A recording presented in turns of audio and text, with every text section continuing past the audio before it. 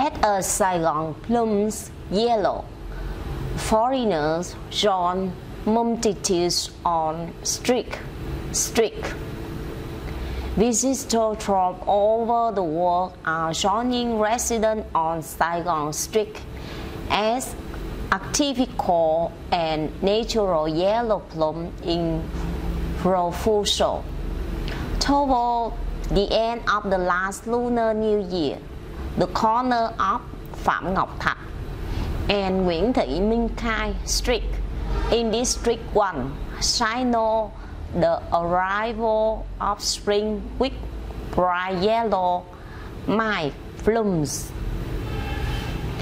The Ong Do Street is another third season hotspot, attracting locals and foreigners for 30 years with its special created traditional space.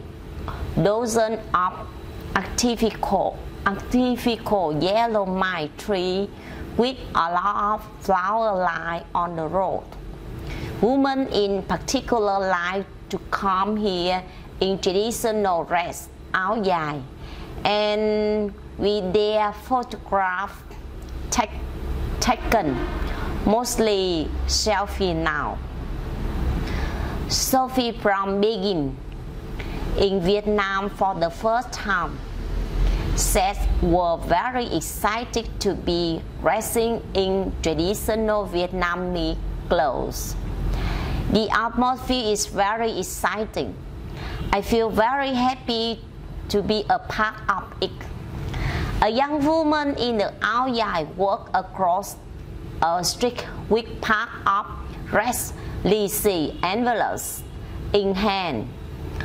A resident of the city Tân Bình district said, "Car and people crowd in place, but I'm happy to see it because it means another Tết is coming."